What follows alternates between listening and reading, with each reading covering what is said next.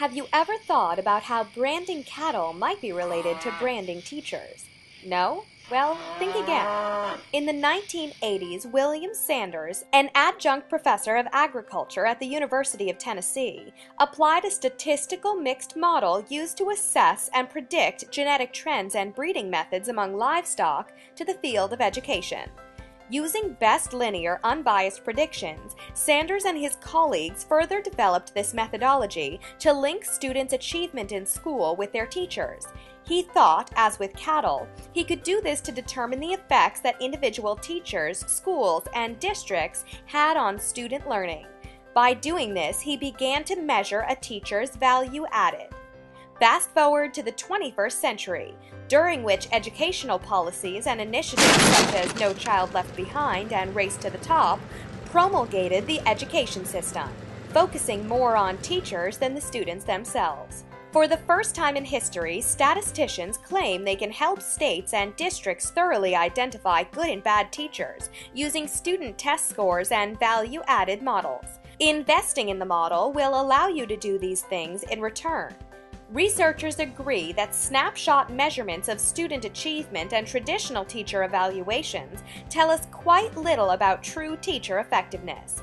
In fact, virtually no evidence suggests the use of value-added models actually improves teaching, and more importantly, increases student learning or achievement. At the same time, we know a lot about the errors and inconsistencies that continue to prevent its practicality.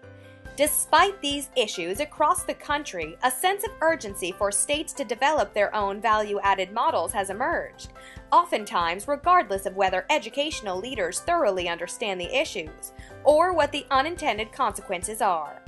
Looking at Sanders' value-added model in particular, the Education Value-Added Assessment System, it has since been proclaimed to be the best, most reliable, and the most educationally beneficial value-added model in the country.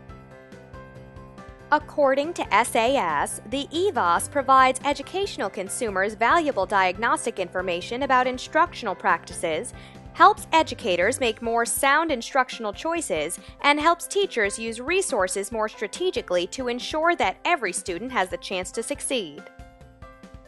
Sounds great, right? So we decided to see what was happening with teachers in the school district using the EVAAS. The Houston Independent School District is the largest school district in Texas, the 7th largest district in the nation. HISD has been using the EVAAS model as part of its Accelerating Student Progress Increasing Results and Expectations, or ASPIRE program, since the 2006-2007 school year. Within this program, teachers receive VA scores based on the progress their students make as compared to other similar teachers within the district on the state standardized tests over time. After each teacher's value added is calculated, then the district ranks the teacher's VA scores. Those with positive scores are labeled as relatively more effective teachers, and in Houston they receive differentiated bonuses accordingly. But wait, you're probably wondering what happens to those teachers of grade levels and subjects that do not have standardized tests. Most states can only generate growth scores for language, arts, and math teachers for grades 4 to 8. In HISD, 3 to 8 grade teachers in language arts, math, science, and social studies receive EVAAS scores. The other teachers receive an EVAAS score based on a composite from all the EVAAS eligible teachers in their school. So wait, even if I'm an amazing 2nd grade teacher, the other teachers can make more money than me because I can't get my own EVAAS scores? Yes, that's exactly right. Oh, it gets even more complicated than that. In addition to the ASPIRE program, HISD teachers also receive supervisors' observations based on numerous domains of teaching. You would assume these numbers would correlate so that if a teacher scores highly on the EVAAS, their appraisal score would be high as well. Unfortunately, that's not necessarily the case. In HISD, we found over 50% of the teachers who participated in a survey did not have similar EVAAS and appraisal scores. You're telling me that I might score highly on the EVAAS and yet my principal observation scores could be low? Yes, or the opposite. In fact, in the state of Tennessee and New York, teachers are aware of their principals skewing their observation scores to match the EVAAS data, so they do not have to defend their more subjective scores in front of their bosses or other administrators. So, even though my principal observes my teaching on more than one occasion and thinks I do a great job, they'll change or disregard those scores if my EVAAS scores are low? Possibly. Or the opposite. This is really confusing. Why on earth would it be that two measures developed to evaluate teacher effectiveness wouldn't produce similar results? There's more. In the spring of 2011, 221 HISD teachers were terminated.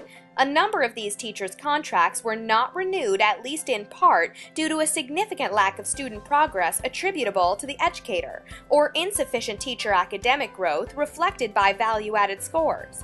We also studied the case of 4 of these HISD teachers. To illustrate what happened, we'll start by examining their data case by case and then overall.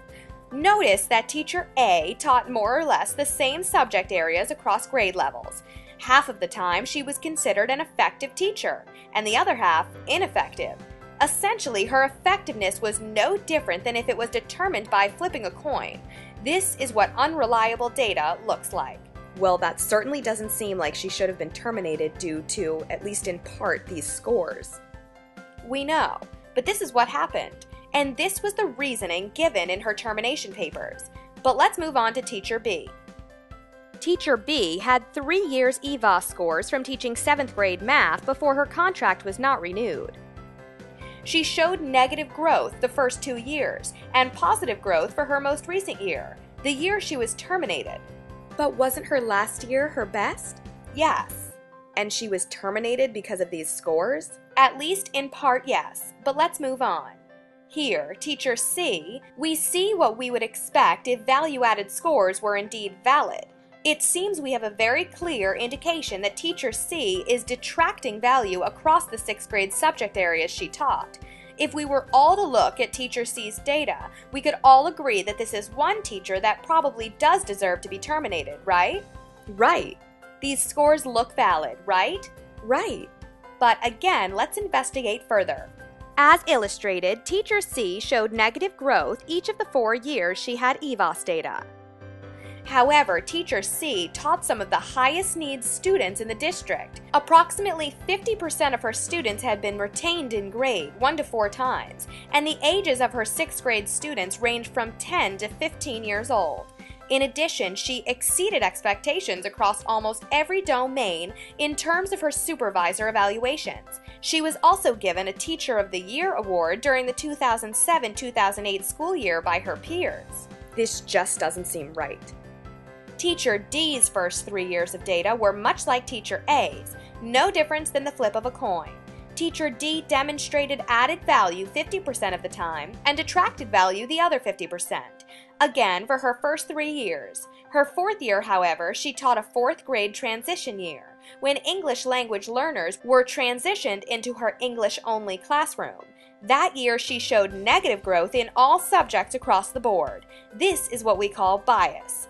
While EVAAS developers in particular insist that students' language and other background variables do not bias value-added scores, evidence here and elsewhere suggests this is not true. In fact, most value-added academics who critique model components argue that without the random assignment of students' classrooms, never will such assertions be made about teachers with any acceptable level or reliability, accuracy, or fairness. This still doesn't make sense, but what happened? In the end, teachers A, B, and D pursued their due process hearings, but they decided not to follow their hearings through to culmination. They ultimately decided to quit teaching in Houston or left the teaching profession altogether. Oh my! What happened to Teacher C? She's the one who, according to her EVAAS data, seemed to have detracted value from her students' learning across the board. Well, Teacher C took her case through to her due process hearing. Her hearing officer noted that the types of students Teacher C typically taught most likely biased her capacity to demonstrate value added and show growth. The hearing officer also noted that Teacher C did not have multiple years of consistent data in the core subject areas where she taught to warrant a decision regarding whether she was indeed an effective teacher, so she got her job back. But this overall finding from this part of this study was that it seems the district is inappropriately using inconsistent data within and across subject areas to make high-stakes decisions about teachers, and in this case, teacher termination. What's worse is that none of the 4 teachers understood their EVAAS data, none used their data to inform or improve their instruction, and none were provided professional development to purportedly make them better teachers. This dismisses the claims made by those selling the EVAAS for profit that the EVAAS helps schools get better. In addition, we found that teachers have compared winning an Aspire bonus based on their EVAAS scores to winning the lottery. Some years they get bonuses and other years they do not, but they feel their teaching strategies stay the same. Instead, they believe it's the students they teach that truly influence their EVAAS scores, not their effectiveness as teachers. Additionally, teachers of gifted and talented students receive some of the lowest EVAAS scores due to lack of stretch in the assessments or ceiling effects. Teachers of special education or non-English speaking students, particularly in the 4th grade, claim to have the hardest time demonstrating value added on the EVAAS when compared to other teachers in the district. In fact, teachers have mentioned avoiding certain types of students or the subject areas and grade levels that count. Another scenario described by teachers is the flip-flop effect, whereas teachers switch EVAAS rankings as a result of different teaching segments.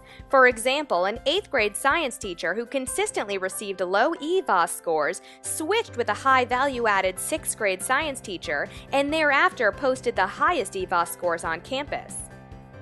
After the mere move, the former 6th grade teacher deemed excellent, who made the switch, began demonstrating negative growth, comparable levels of negative growth experienced by the teacher who left. While EVAAS claims to account for team teaching dynamics by partitioning out different teachers' value-added effects, it's also unclear whether the proportion of teaching time per student can truly be accounted for, given the interaction effects that occur among teachers and students in the collaborative and complex team teaching environments. All other findings can be found in the manuscript, but the bottom line is this. In theory, value-added models are supposed to allow for richer analysis of student test score data, and therefore help us improve teaching by better evaluating it. The reality is that students are all unique individuals, and no matter how sophisticated the statistics, these things simply cannot be controlled. Some of these not mentioned here include 1. Students' parents and families' contributions. 2. After-school programs that impact what gains and losses can actually be attributed to students' teachers. 3. Students' summer gains and losses in learning. 4. Tutoring and supplementary programs that again confuse statements like Teacher G caused students A through Z to learn X. And of course, 5. Student motivation. Whether students are even motivated to do well on these tests is not nearly discussed enough. These are all factors that contribute to a teacher's value added, but unfortunately people are quick to assume that because measuring a teacher's value added makes sense, then it must work. We have proven this assertion false with this study. There is also more to come.